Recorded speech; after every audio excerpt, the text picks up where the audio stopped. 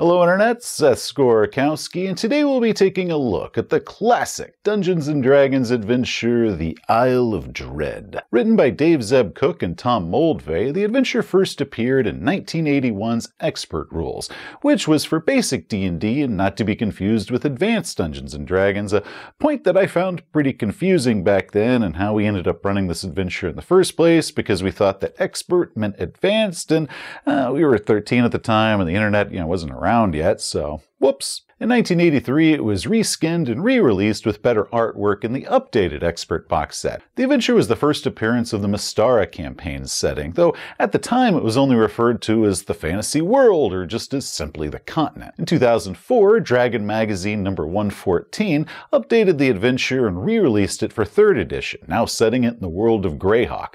4th edition changed the island's location again, this time to Feywild, and 5th edition's Dungeon Master's Guide mentions that the island is located in the elemental plane of water but moves back and forth with the material plane. All of this to say that Dungeon Masters can place this island in whichever world that they wish because it clearly does not matter. In 2018, Goodman Games released it and updated it for 5th edition in a 328-page hardback, making this 10 times longer than the original scenario was. Now, because there are multiple versions across multiple editions, which Expert Basic is even counted among the 5 editions that D&D even admits to, which that's a topic for a different day. Anyway, because there are multiple versions across 4 decades, I'm only going to discuss the original X1. Yes, most of this should apply to the other versions, but I'm only going to discuss the one that I played, which is available on DriveThruRPG, but not as a print-on-demand for some unknown reason. The original scenario was only 32 pages long, which is pretty impressive considering how much they crammed into it. It's intended for 6 to 10 characters, levels 3 to 6, or with 30 levels split up between them across the party. The adventure isn't as much of an adventure module as it's a campaign, not only giving us a lot to work with, but also very importantly, all the tools that a dungeon master needs to fill in the further details. It was the first wilderness adventure and the first hex-crawl. In 2004, Dungeon Magazine listed Isle of Dread as number 16 in their 30 greatest adventures of all time list. Hold on, didn't we already cover this list when we did our review for Dwellers of the Forbidden City and why that adventure shouldn't have even made it on this list? True, Dwellers of the Forbidden City ranked 13 on that list, which was also written by Dave Zeb Cook. I find that unfortunate because Isle of Dread does everything that Forbidden City wanted to do, but better. Both of them are pulp-inspired. Forbidden City pulled from Conan's Red Nails, while Isle of Dread is more King Kong and Conan Doyle's Lost World, though I prefer to see more Seventh Voyage of Sinbad in it myself, but that might just simply be my own projections. Both adventures feature lost civilizations, crumbled empires, tropical environments, native tribes, and give us some new monsters. However, while Forbidden City only hints at a larger world with rival nations, Isle of Dread gives those to you. It provides information about the tribes, about the world itself, and how to incorporate them, as well as the tools to make NPC personalities. Isle of Dread is a fantastic toolbox and was massively influential on me, as well as thousands of other novice dungeon masters, and I find this adventure to be far superior. However, there is still quite a bit of room for improvement here. So what I'm going to do is offer my tips, my suggestions, my praises, and my criticisms as a dungeon master who has not only run this adventure, but ripped it off and stolen from it on countless others. And I'm Jack the NPC. I'm here to give it to you from a player's side of things as I get to relive the first of my many experiences traveling to remote islands, discovering lost civilizations, and fighting dinosaurs. And seriously, how many times did you rip this adventure off? I think I just described my entire 1992 through 1997 there. A lot. But before we go any further, I must warn you that there will be spoilers. So any players in the audience, please stop here. But send your dungeon masters this way to see about running the adventure for you. But if you keep going and you spoil yourself, you'll be fed to the island's monster. Okay, Dungeon Masters, let's do this. The adventure itself is broken into 4 sections. The first is simply about the world setting. We get a 2-page map, each hex equaling 24 miles, making this thing over 1,700 miles high. The upper portion is the continent, with the Isle of Dread down near the bottom. The continent includes short descriptions for 15 regions or nations, which is pretty cool that they put that in here. Some are clearly analogs for real-world cultures, such as Vikings, Mongols, or Arabia, but others are more fantastical, such as, non-human kingdoms. There's a dwarven one and a halfling one. My favorite of these being the Principalities of Glantry, which is a magocracy, meaning that the princes and princesses who rule it are all high-level magic users who are also rivals with one another, and they're operating in sort of an uneasy truce in this nation. We also get information about the weather and climate, as well as suggested pronunciations, which is pretty cool that they actually put pronunciation guides in here. I wish more supplements did that. I also appreciate that it says that there's suggested pronunciations. That way, when I inevitably butcher one of them and one of the commenters posts some sort of, rage-fueled manifesto about how, once again, I mispronounced some completely made-up fantasy word, I can point out that those pronunciations were just merely suggestions. They still giving you crap for saying Moravia 4 years ago? Always. Regardless, as interesting as this world information is, none of this is essential for the adventure itself. So, Dungeon Masters, if you do have your own world where your campaign is set in, you can feel free to use that world instead. But I do find this to be a really cool resource for DMs to either use if they don't have a setting that they're using, or just steal some really cool ideas from when they're making up their own setting. The adventure opens with the weirdest and most random means that I've ever seen in a tabletop adventure. Essentially, the player characters have found a bunch of blank papers on a recent adventure. However, on their way home from the adventure, they were caught in a rainstorm and all their papers got wet. Oh no! Because good parchment is expensive, they tried salvaging all these wet pages by spreading them out before a fire to dry. Then, to their surprise, a player's map appears on the heated pages, as well as a secret message telling them of some sort of fantastical island with a lost treasure. Holy crap, guys, we just hit the jackpot here. It looks like those scrolls that we found were really the log of some ship's captain, but he had written on them in lemon juice, so it's a good thing that we heated them up by the fire, because, that totally sounds like something we would have done. Anyway, it talks here about some sort of island of dread and some sort of ancient and advanced civilization and all sorts of treasure, including a black pearl that it mentions several times, so that thing has got to be important. Anyway, we have got to go check this place out. Dungeon Masters looking for prettier versions of these handouts can find them with a little Google foo. These came from the 1983 edition, and there's also some fan-made ones you can find. I recommend you maybe give this letter a distressed look, maybe tea stain it, or give it some sort of, cool feel like it's an actual artifact that you hand to your players. Of course, if you are going to be setting this adventure in a world that is not this one in the adventure, you're going to need to redo this letter to have all the appropriate names for the different cities and the different nations. The player character should hopefully be intrigued by this, and if they decide to gather some rumors, they can discover a little bit about this ship captain who died 30 years before, but you also might want to add some, rumors about, this strange island that sailors have seen, 1,000 miles away. The next thing that players are probably going to need to do is secure their own ship to go down here. The module gives us a few options for this, such as getting a loan from a wizard, which, man, they better pay that guy back or it gets nasty. Or maybe they could split the treasure with a ship's captain who might take them down there, or they could just purchase a really crappy used ship that's got all sorts of, janky problems because they bought a used ship. Personally, I suggest that Dungeon Masters first run the adventure The Sinister Secret of Saltmarsh, which is not only one of my very favorite AD&D scenarios, but it's specifically designed for low-level characters, lower level than this adventure, so you could do this one first, and it ends with the player characters acquiring their own ship, or at least the potential for them to acquire their own ship. So, maybe the player characters, they do that adventure, and they find that map and the log on those papers, some sort of secret cache that they find in the house, or somewhere hidden on the ship itself, and now they can go sailing off for this lost treasure in their own personal former pirate ship, which I think that would be pretty freaking awesome. After a long voyage, which should include some possible storms or other encounters like that, the player characters should reach the island. Now, while the module says that the players should reach the island despite any hazards that they find along the way, that doesn't necessarily mean that their ship makes it to the island as well. So maybe the ship wrecks and they end up getting washed ashore like Robinson Crusoe. Or maybe the ship does make it all the way to the island, but it is so beaten up and battered at that point that it ain't going anywhere else for a long, long time. We get a map of this island with each hex representing 6 miles. Again, there are a lot prettier color maps out there that dungeon masters can find.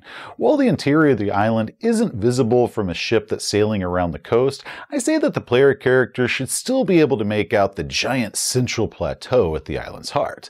And going with the King Kong theme here, I also say that the island is, shrouded in some sort of, ring of fog, kind of giving it that supernatural or magical feel to it, but also limiting the visibility until they're right up on this island. Maybe they have to do a check to avoid some sort of rock or reef kind of emerging from the fog before them.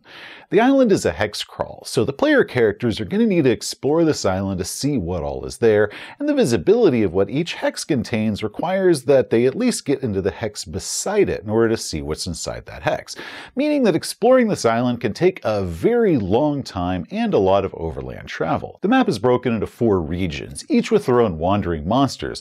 I like that there's regions for the wandering monsters rather than, just the whole island using the same table. Honestly, I'd have liked it if they'd given us 1 or 2 more here. Now the story, which is more alluded to rather than just straight out explained inside the adventure, is that the island of Dread was once home to an advanced civilization, but is now populated by these primitive tribes that are descended from those people. Now this ancient civilization, they were mind controlled by a race called the Kopru, which we'll get to those things later, but it never really spells all this out as far as what the island's history is. It's never all in just one place, and dungeon masters are going to have to kind of piece this together and kind of, figure out some of the details and make those links themselves. So my theory here is that the Kopru Empire was housed in the central plateau, as well as some of the other volcanoes that were around the islands, and the humans were the mind-controlled servants who actually built everything. Then, after a revolution, or maybe some sort of cataclysmic event, most of the Kopru were killed, and the humans' minds were freed, but now that they were separated from the minds of the Kopru, they couldn't remember how they did and how they built all this stuff in the first place. Maybe they were never even allowed to taught how to read and write, so they weren't able to pass that down. And as generations went further and further, more of that technology was lost and slipped away. So now we're left with these primitive people that are living there, and the land ended up being reclaimed by all these monsters. And that's how we got to where we are at the present day. Dungeon Masters, you can go ahead and do this history however you want to do it, but I feel it would give much more of a sense of, discovery and wonder if the players are uncovering and piecing all of this together as they're exploring it and kind of finding out what the island's history is.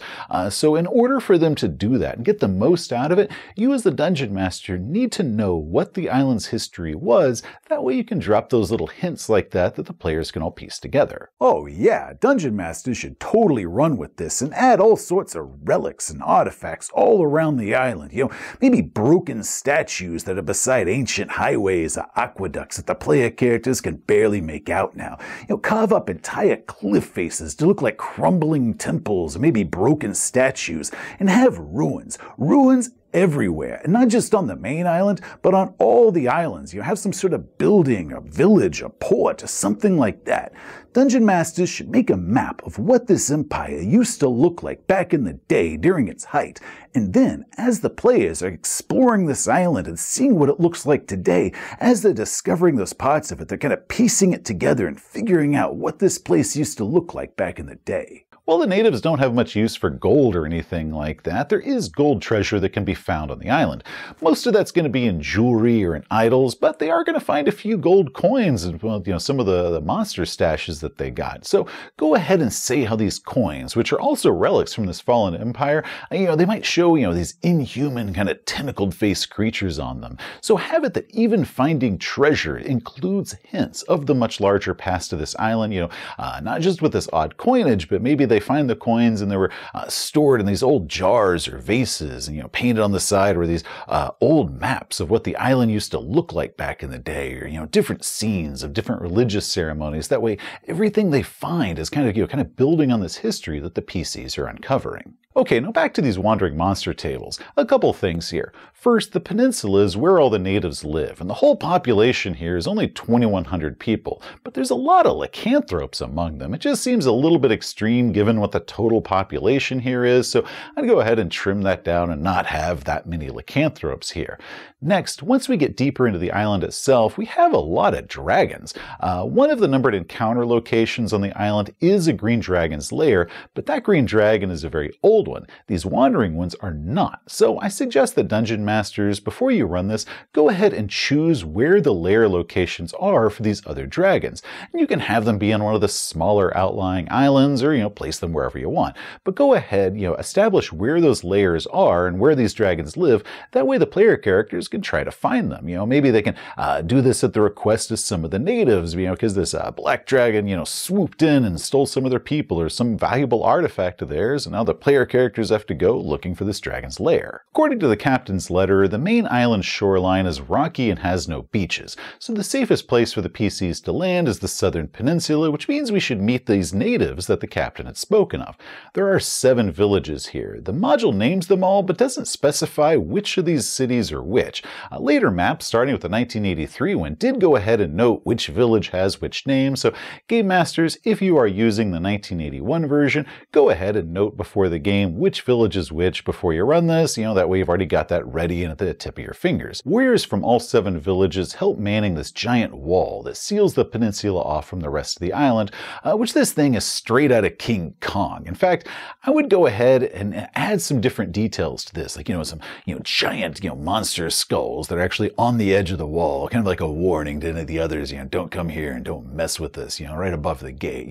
Also maybe have the top of this wall or the outer face just, bristling with these giant spikes to keep anything from trying to crawl over it. Yeah, it always struck me as weird that King Kong never climbed over the natives' wall. The guy climbed up the freaking Empire State Building and then the Twin Towers in '76, but for some reason that wall always stopped him from getting over it. So yeah, maybe covering it with a bunch of 15-foot spikes, that'd be one hell of a deterrent. Now I love these natives and I love these villages. I love everything about them. Each village is divided into 4 clans, so all of them share the same clans, even though all of the villages are actually separate themselves. These villagers, they're not hostile, though you might have a little bit of fear or concern from them when the player characters initially arrive because they're dealing with a pirate problem they got going on, but we'll get to the pirates a little bit later. The society here, they're all matriarchal with a council that meets between the villages, and this is great. But the best part of all of this is the zombies. Each village has a zombie master who is in charge of the walking ancestors that they call them, which what that means is that through animate dead spells, these tribes have these armies of workers that are zombies. So all these undead, they do all the menial labor around here, such as clearing the jungle away from the big wall or just basic manual labor. Oh yeah, in a fantasy setting where magic is real and the fantastical is just a thing that happens, a lot of authors don't take into account how that magic and fantastical elements should just be altering the everyday lives of the people that are living inside of it. They always give us some sort of generic medievalish setting that doesn't seem all different from the real world. However, the natives on this island, they had taken full advantage of the magic that they got. So now they got this army of undead workers that are doing all their menial labor for them and making their own lives a whole lot easier. So yeah, it might seem a little weird and creepy to an outsider that comes in here and is all like, oh my god, what the hell is wrong with you people? You're strange. But you know what? These natives are using what they got, using their brains to make their lives easier. And that puts them ahead of the curve. Not only are these natives friendly to the player characters, but they're also wanting to open up some trade routes to the outside world, which means that the player characters have the opportunity to become traders, which I find really cool that they put in there. So many adventures are, more based on, trying to go to a location and killing the big bad thing and taking all of its stuff. But this adventure gives us the opportunity for the player characters to become a business, maybe becoming merchant lords one day, or at the very least, be able to earn a ton of clout with these natives because they're the ones that established all these trade routes for the first time. Most of the module is about exploring the island itself. It is populated with tons of monsters, especially dinosaurs or giant animals, but we also have cat people who ride saber-toothed tigers, these intelligent spell-casting giant spiders that have hands, the Phantons, which is kind of this Ewok village with these monkey, raccoon, flying squirrel creatures. There is a ton of cool stuff here. Now, many of these places we do do get maps for. The module even offers us a couple generic maps that DMs can use for any layers or anything as they need them. Once again, all of this is great that they provided all this detail. The biggest issue with many of these set encounter locations is that nothing really sends the player characters to those locations. They're just kind of there in case the PCs stumble across them, such as the pirate lair. And this one is on one of the side islands. We have a whole encampment of these slaver pirates.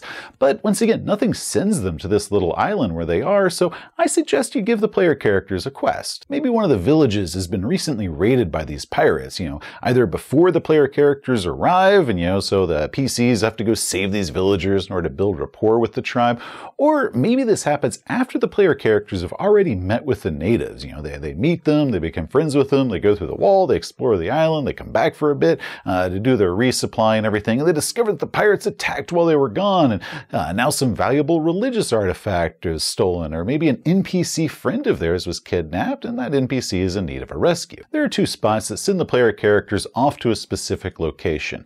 In the Rock's Nest, they can find a map that leads to a treasure at location 19, which they're only going to find the treasure if they come there armed with the map, so that's cool. I like that. It also makes a good opportunity to give the player characters a partially filled out island map that they discover with it. Maybe a partially filled out island map of what the island used to look like back in the day, but at least shows them, the terrain and what features might be found in those hexes if they haven't explored those hexes yet. Then there's another where the PCs must save a mortally wounded native, and he offers them a 50 gold piece nugget of platinum if they agree to bury them, and you get to choose which location that he wants to be buried at, which that's a really cool way to send the player characters to some specific location that you'd like them to go to, or just directing them to go a certain way if they're kind of maybe rushing to the end a little bit too fast. Except for the part where this is Dungeons and Dragons and we got healing spells here. In a fantasy setting where a cleric can just heal up whatever is ailing this guy, it kind of seems a bit weird that he's lying there mortally wounded and asking the player characters to bury him. So you might want to change it to where it's not actually physical injuries that are killing him, but maybe some sort of disease or maybe advanced age, and that's why he's dying. So he's gone over the wall and he's gone deep into this island so he can kind of lay down and be buried with his ancestors. So he ended up getting lost and getting attacked by this dinosaur, but that doesn't change the fact that this guy don't have much longer to live, so he's asking the player characters to carry him the rest of the way, which kind of does make him a lazy bum when you think about it, because if he stayed back home with his own village, they were going to animate his corpse and turn him into a worker to benefit all the people, and he's all like, screw that, I'm going back over the wall and fighting dinosaurs because I'd rather get eaten by a dinosaur than be your worker for the rest of eternity. So he kind of was taking advantage of a system that he benefited from but refused to give back to. Eventually, the PCs should make it to the plateau at the very center of the island. Now, this thing is 3,000 feet high, and there's only 3 ways to get the top of it. They can fly up with some magical spell or magical device. They can try to climb the cliff faces themselves, but even then, most player characters don't have the climb skills, and it would require 30 checks for them to do this, making that near impossible, or at very least making it just a painful amount of rolling dice 30 times for 30 checks. Or they can cross a 300-foot rope bridge, which is there for some unknown reason.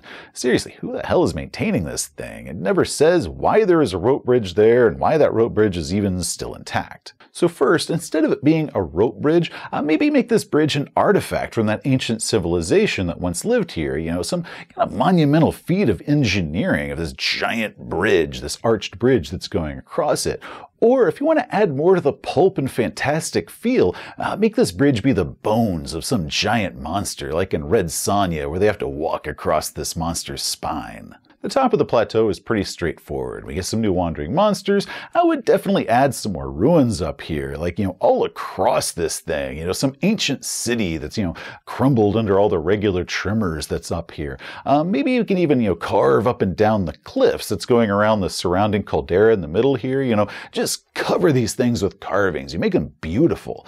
Now, the most interesting thing here is they have an exposed vein of gold. So in addition to trading, the player characters might get into mining. The The cliffs around the caldera are giant, but it never says how high they are, just that the very tops of them are covered in ice and snow, and using the handholds that are there, it takes 12 hours for the player characters to reach the top of this thing, and then 8 hours going back down inside the crater. First, I find this part just a little bit weird. I mean, this place is supposed to be the center of this ancient empire, but getting to the center of this empire is just about impossible to do. So if Dungeon Masters, if you don't want to make this, a clear path to get there, maybe we could do an unmaintained trail that was leading up there, but that's now crumbled away, or maybe we could have a tunnel that's been carved straight through these cliffs that was, leading to where the temple is, and the entrance of that could be, carved in the face of, some mouth of a big creature. And you can even have it where this tunnel has collapsed over the years. So, the player characters get there, maybe they get halfway through before they come across this wall of rock, and now they've had to fight some monster that's made its lair inside here, and then they end up getting this spot that's been caved in, meaning that they can't go that way. Or maybe if they can, if they have a dwarf or some engineers, then it could take a lot of time to clear out this tunnel and pop out on the other side. Just add something that says that yes, it is very difficult to get in the caldera of this volcano in this portion here, but once upon a time there was a much easier path to get through because there was a lot of traffic that had to go through here. At the bottom of the crater is a small lake with a tiny fishing village along the shore. The natives who have been trapped inside this crater for God knows how long now, they should see the player characters coming as they're taking 8 hours to climb down the cliffs in order to reach the lake. Now this tribe is pretty cool. I love that their chief is a stone idol who makes all their decisions for them. Now this is just a stone idol. It's not magic, it's not alive, it's just a freaking stone idol. But they also have a second chief, a less powerful one, who's called their talking chief. And this is the human who can hear what the stone idol is telling him to do or interpret what it is for the tribe, but he's totally not making it up. Now the second tribe that's down by the lake is a tribe of headhunter cannibals who've made their home inside the ruins of an ancient temple that's on an island inside the lake. Now, apart from this King Kong wall, this is the only ruins that the module has for this ancient empire that used to have this island, which, once again, I say there should just be a lot of ruins scattered around this island of dread. Hold on, so we got two warring tribes that are living together inside the caldera of a volcano next to a lake, and each of those tribes is like 50 people tops. How in the hell have these tribes not murdered each other off at this point? Maybe both of those tribes just starved to death by now because it's not like there ain't much food in here, Also, we got not much sunlight because of all these cliffs that are surrounding the place. It took me 8 hours just to climb down in here. This pod makes no freaking sense to me. I don't know, this whole portion is my least favorite part of the module. So much of the module feels like it's been very well thought out. Like this part feels like it's just a bunch of stuff that was thrown together at the very end. Personally, I think if you're going to have the headhunters here, you should have it where they can leave the crater, wreak havoc all across the island itself. Maybe they could go through a tunnel like the one that I mentioned earlier, but that tunnel they fortified and they're protecting it. So now it's not an easy path for the PCs to get through. So the PCs, might still want to go up and over the crater like the module's wanting them to do.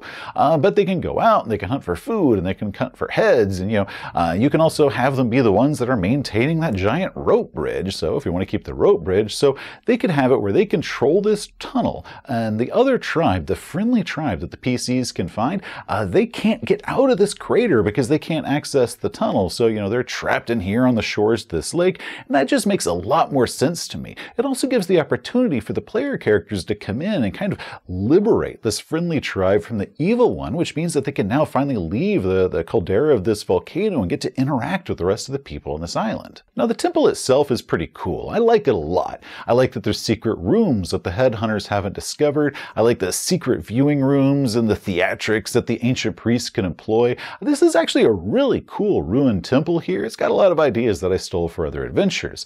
We also get to discover a statue of a Kapru, which is the first hint of what this adventures, they really looked like. And, these are the creatures that once ruled the island. I feel that Game Masters should have hinted at these things all along, but the images of the statues or, on the coins and everything that they found, maybe they're all weathered or defaced during the slave uprising. The slaves, they went ahead and they smashed all the faces off these statues. So they've never actually gotten to see a good look at what they are. So until they find this, idol and they're like, oh, well, that's what those things look like. Now this idol is magic, and anyone who looks at it must save versus spell or become a secret servant of the Kapru, which this is their ability that they use to control everybody, but this makes this idol a pretty dang scary artifact here, and this could easily lead to the whole party of player characters falling under its spell, which means that might be the end of the campaign if everybody fails their saving throw.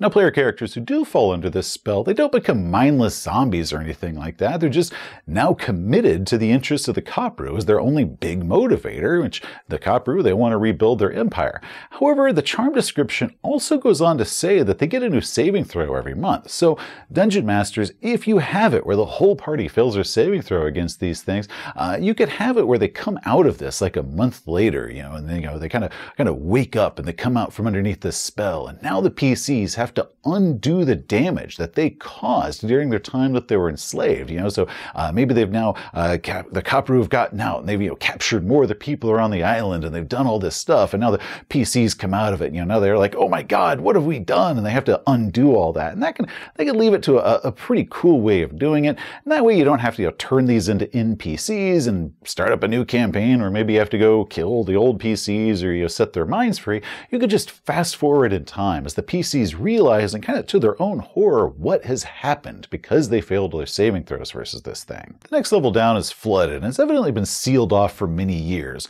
I dig the fact that opening some of these doors can cause a rush of water that can sweep the player characters through it. I find that really cool that the water itself, isn't just a hazard of trying to cross through it, but open the wrong door and you might, suddenly cause all the water to rush somewhere else. However, the amount of creatures that are living in here seems a little bit high to me. It mentions that we've got some eyeless fish, but then there's, giant piranha in one area, then there's some mako sharks in another. That seems like a lot of aquatic life to be living in a bunch of 5-foot deep water and a quarter-acre worth of space that's been its own closed environment. So it's not like it's getting fish from anywhere fresh here. So at the very least, Dungeon Masters, you might want to change these, sharks and the piranha into less recognizable creatures, like maybe some sort of, eyeless cave squid, or some sort of, giant aquatic worms that, live inside the volcano and they've grown to giant proportions in here and they're feeding on the fish. You can keep them, the same armor class and the same damage, but, just simply, change what you call them and what you describe them as and make them, totally new monsters that they find. Eventually, the PC should discover the final room where the last two Kopru are lurking in the boiling mud beneath the ruins of their once great empire. Now, these things are tough, and their charm ability is pretty formidable, but I find them pretty underwhelming as bad guys. They're just sitting here in this final room, right? Just waiting for the player characters to show up and kill them. They're not doing anything. So I think it would just be a lot more interesting if maybe you have it where these two Kopru are protecting a clutch of eggs. And these eggs, maybe they take centuries before they're ready and they're mature, and they're about to give birth to a new empire of these things. Or maybe you have it where the Kopru are not sealed off from everything. Maybe they've been influencing the outside world somehow. Like maybe the headhunters themselves are actually mind-controlled servants of the Kopru. And the headhunters, they go out and they capture somebody and they bring them back here to the Kopru so the Kopru can take them over, or maybe they show them one of the magical idols, and either the victim becomes enslaved and charmed and joins this tribe to serve the Kopru, or if they make their saving throw and they resist it, and then they're going to be eaten and have their heads cut off and shrunken down and kind of shown around to give everybody else the fear. I think that would be really cool if you did it that way. So now you have it where killing these two Kopru then frees the minds of these enslaved headhunters, and the headhunters sort of come out of it and they realize that, they're not actually cannibals themselves. They were just kind of forced to live this way. That'd be pretty cool. But to follow that up, what if the Manchu tribe, that tribe that's got that stone idol that serves as their chief, what if that idol actually has magical powers and it kind of serves as the anti-charm against the Kopru's charm spells, right? So now, this little village of maybe 50 people, they're really the last line of defense against the Kopru Empire's return because they have this chief that keeps them from getting under their spell. Love it. Or you could have it where one of those islands that's around the island of Dread, it's got some ruins on it, and one of those Kopru idols is inside the ruins. And then one of the factions, like one of the tribes here, or maybe the pirates, they're just some normal sailors. They stumbled across this one day, and they found this idol, and now they're all mentally enslaved. And now they're doing what they're doing is gathering more people, and they're showing them the idol to bring them under the Kopru's spell. So now the player characters they're kind of in a race against time, trying to get to the main temple before the pirates are going to amass their numbers and set their masters free. And that gives it a little bit more of a desperation to it than the PC is just having all the time in the world that they want to explore this island. Also much more interesting. But one thing I gotta know, where in the hell was that black pearl at? What pearl? The legendary black pearl from the captain's journal, the whole reason we came to this island in the first place? I searched the Copra's Leia but never found it. Oh, well, that was down on the sunken level. There was this giant oyster down there that was just hanging out, and if you looked inside this giant oyster, it held a 3,000 gold piece black pearl inside of it. Wait, so the legendary black pearl that the captain learned about from those natives back on the peninsula, that was the pearl that was inside the oyster that was inside of a flooded room that wouldn't have been flooded when those natives' ancestors left there in the first place centuries ago? Yeah, that don't make no sense to me. That's gotta be wrong. There has got to be another black pearl here somewhere. Nope, that was the only one, which makes no sense at all. I mean, it'd be really cool if there had been a giant pearl, maybe that had been carved into that magic idol that they found. So the magic idol and all of the magic idols, if you want to have more than one, they're actually these giant black pearls. The reason that there was that oyster in there that had that big one inside of it is they were growing it to make future idols in the future. So that's kind of a cool way of doing it, where the legendary item that they're going there to get is actually this thing. It might cause the Empire to return, so now they have to smash it or magically remove these charms from them. I really dig that idea. The module ends with several cool hooks and ideas for future adventures in the Isles of Dread, which I think that's a really nice touch that they added here.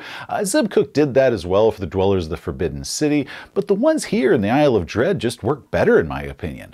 Either way, I love the Adventure of Addition hooks. If nothing else, it helps stir the Game Master's imagination of what else they can do with an adventure aside from just what's written inside the pages.